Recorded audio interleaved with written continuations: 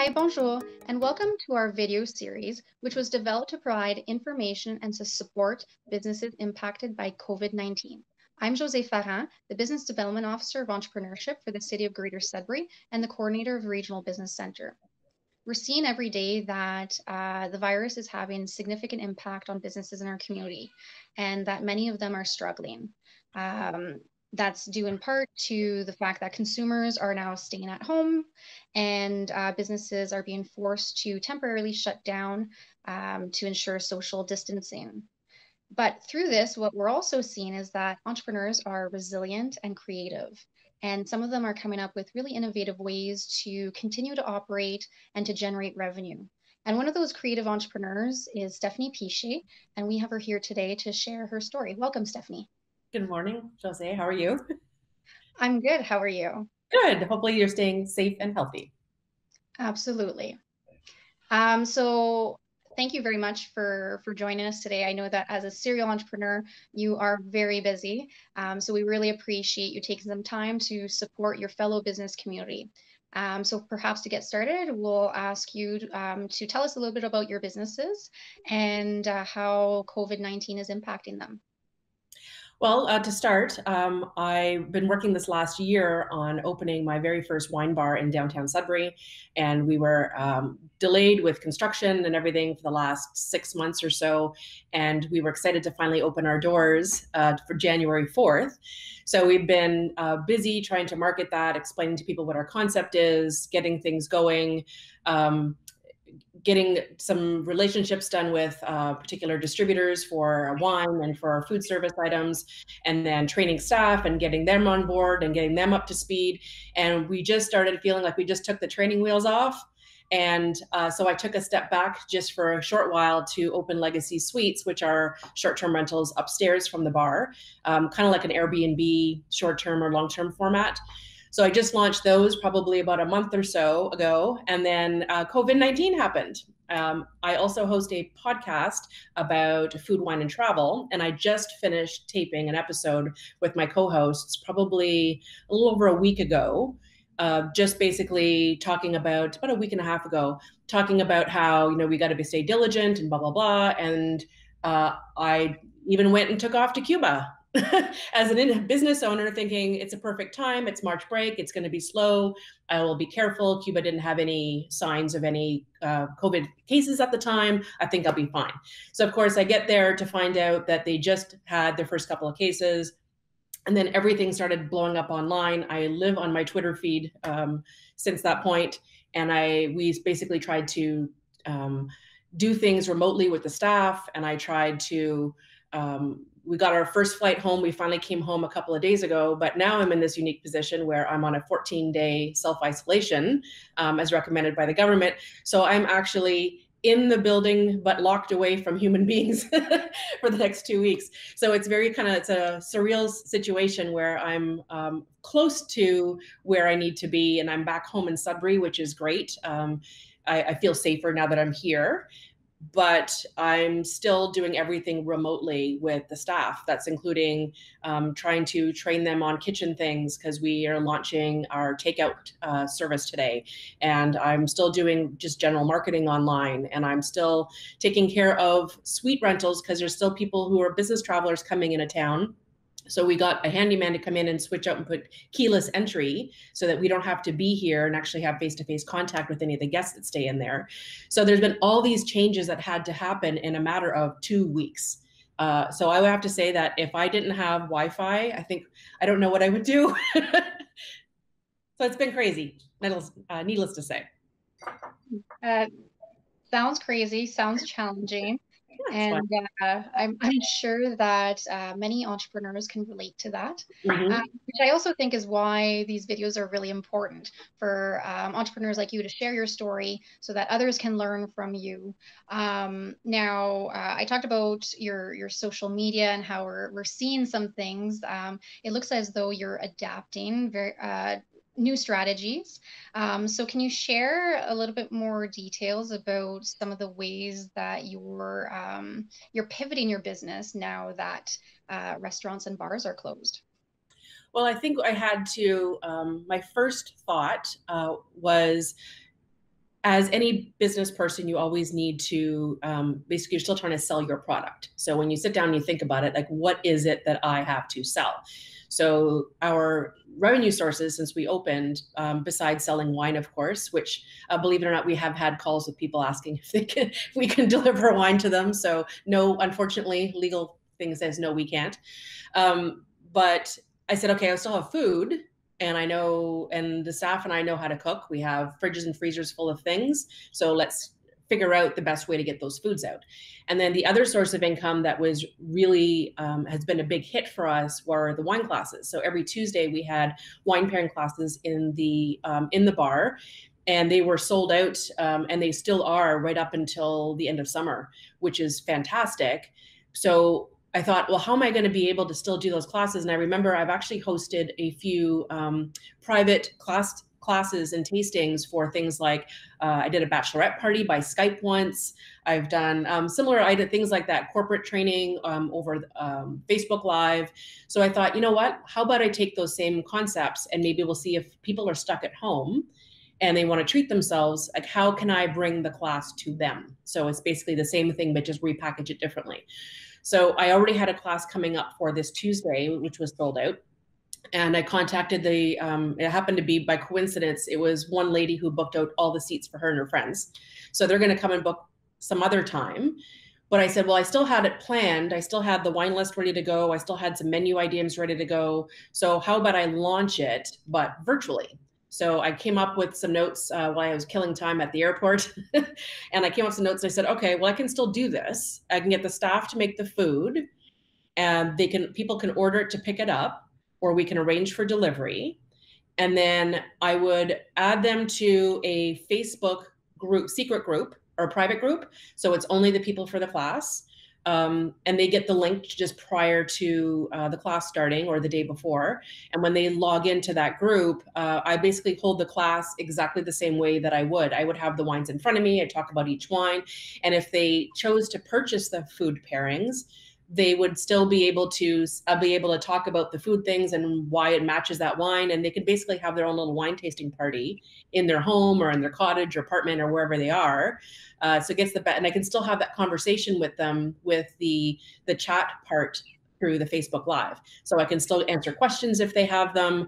I will let them stay in that group for a period of time. So this way, if they have direct questions, they can send them to me afterwards, and I can go back and just communicate with them that way. So it's still keeping up that relationship that I have with a lot of people who have been coming for the classes. I might be getting some new ones out of this, who may just Tuesdays were never a good thing for them. And now, because they're stuck at home, they actually can join us on a Tuesday night. So we're going to try it out for Tuesday and Friday and see how it goes. And then I'll do it twice a week. I booked another 2 for the following week. So we'll see how those ones go as well. And I actually added an option for online class only, meaning that if you want to just pull cheese and crackers and things out of your own pantry and cupboard and create your own little tasting party, you can still purchase access to the class, and then I still send you the LCBO shopping list, and you can still go and get the wines and do it yourself. So there's different price points that still allow people to participate without having a larger price tag that might be difficult for some people at this time. Okay, well, that sounds amazing. And, I'm sure that people people stuck at home can appreciate doing something different. And I mean, who doesn't like good wine and food? So, Right? right. So yeah, so it still gets our food in front of people. We still get to sell the food stuff. We still get to share our knowledge and our passion for wine that way. I even scheduled one once I'm finished my 14-day hold. There's a class the following day on a Friday, and I've actually invited all of my staff to join in on the virtual class. So all of us are going to sit down together and do the wine tour of France together. So I didn't tell anybody that publicly, so you're hearing it here first, but I thought it'd be fun for the entire team to be there, talk about the foods and talk about the wine as a group online, as opposed to just me, which I thought would be fun. And a good treat for them too, because I'm sure that they're going to work very hard over the next couple of weeks. So I wanted to treat them with something. That's a great way to motivate your employees and keep them happy. And I have to say, it's inspiring to see how positive you're remaining through all of this. Um, and where are you finding your inspiration to remain positive and find all of these ideas to change your business? I think partly it's experience. Before I started the bar, I was already teaching classes, so it's just a different format for the teaching. And then I was also a caterer in town for many years, so all of that back catering knowledge on packaging and pricing and food prep for pickups and delivery, like I already had that as previous experience. So it's a matter of pulling from those skill sets that I've had for the last, 10, 15 years and start just to repurpose them again into something that fits this.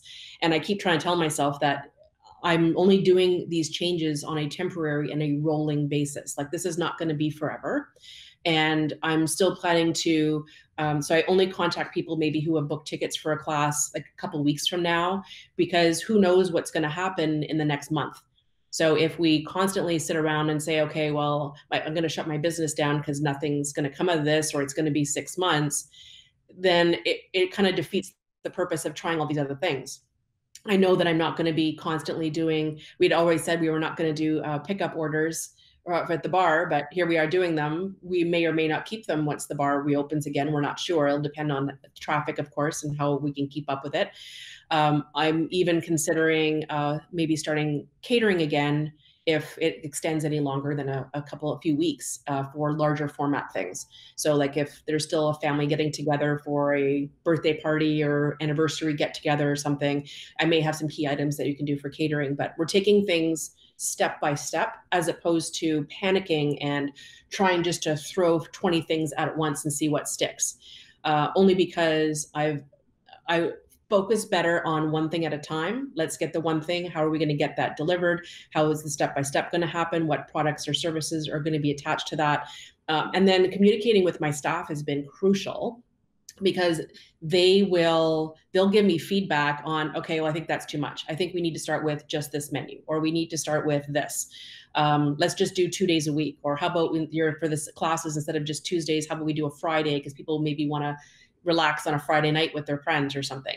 So getting that communication with them, because they're the ones right now who are in my kitchen doing things. I don't want to overwork them, but I'm also coming up with different things that will give them the hours that they need, because a lot of them are part-time.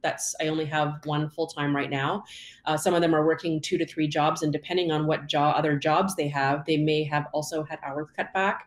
So I'm trying to fill the void how I can without breaking the bank. So, by promoting that we're going to sell gift certificates, but we're adding the gratuities for the staff onto the gift certificates, meaning that, so if you buy a $100 gift certificate, I will put $20 aside directly for the staff, and it'll be written right on your gift certificate. We're doing things like that because I need to keep them motivated, because a lot of them, especially in the restaurant industry, tips are how they pay their bills. So it's not just the hours that I've been clocking them. I mean, anyone can come in and work minimum wage for so many hours a day, but a lot of them really survived on those tips. And with takeout and delivery, it's very surprising how many people forget to tip their drivers, or they don't tip for pickup orders. And I guess because they're used to things like fast food and skip the dishes, sometimes it's added on automatically, or you can opt out of it. But it's surprising how quickly that mindset can change, even though it's been a restaurant that's only operated as a standalone restaurant and you had no hesitation giving 20% when you were in there. But as soon as it becomes a pickup delivery order, your mindset changes a little bit, and all of a sudden you're maybe tipping less, or you're just giving them the change from something. It happens on occasion, and it's not blaming anybody. That's just human nature, because you saw that business as a different thing at one time and now you see something as different. But I'm trying to gather things like gratuities for the class registrations, gratuities for this, gratuities for that, to make sure that at least they're getting something to motivate them to continue to want hours, and not just to feel disheartened and give up. Because once the business reopens, I don't want to go through this whole process of going through hiring again and training and everything else. I mean, I've got a good team now and I want to keep them. So to keep them with me, I need to keep them happy as well. All very good advice. I hope that other entrepreneurs can come up with solutions to keep their business going, keep employees. I hope that they can reach out to experienced entrepreneurs for ideas and that they have like a really good support network to get them through this, because I think that is what's going to be needed. Mhm. Do you have any final pieces of advice that you would have to a fellow entrepreneur who may be struggling right now? I would say start reading those. It sounds awful, but start reading all of those emailed newsletters and things that are showing up in your inbox. I know that when you get busy during the day to day and working in your business or on your business, a lot of times that stuff is just flying through your inbox and you're throwing it into junk folders and or I'll read it later and you don't have time. I came up with a few ideas. I signed up for had a free webinar that was an industry one from San Francisco that I signed in for yesterday. So it was 1 hour of industry people in the bar and restaurant industry just coaching you through here's different ideas to survive the next 90 days if it ends up going 3 months. So there's free resources from experts in whatever industry you're in that are happy to share some tips because especially if they're in a consulting role, they're consulting you in your industry. That's how they make their money. They're trying to teach and coach to start off with. Let them do it. And a lot of them they want to keep that relationship with the same business owners. So they are offering all kinds of great advice and ideas. And there's a lot of people on social media who are sharing ideas between each other. There's little groups that are starting here and there. So as opposed to, I used to tease my son when he was younger that if you don't have a job, your job is looking for a job, right? That's until you find that job. And I would think the same thing is that when you don't have business, your business is looking for business. So by looking at what you already have, how you can repurpose it, how you can change just the format of how you get it to them. But people are going to be not just creative and selling their services, but I think that people, especially those who are stuck at home, are going to start getting creative and looking for services, looking for things that they can not just occupy their mind or their children, but maybe learning something new that they didn't have a chance to do before. So there's all of these opportunities that are out there to connect with other people and to still provide some income for your business. It's just a matter of looking for them. With the internet now and all of the online resources, sky's the limit. You can pretty much branch out into whatever you want, and you don't have to make it permanent. Just keep in mind it can be temporary too. Excuse me. Well, thank you so much, Stephanie, again for joining us and for working with us as our community tries to support our local business community through these challenging times. This is the second video of a series of videos that is being developed to support you and your business through COVID. So please do check out the Regional Business Center's Facebook page as well as our YouTube channel for past and upcoming videos. Thanks for watching.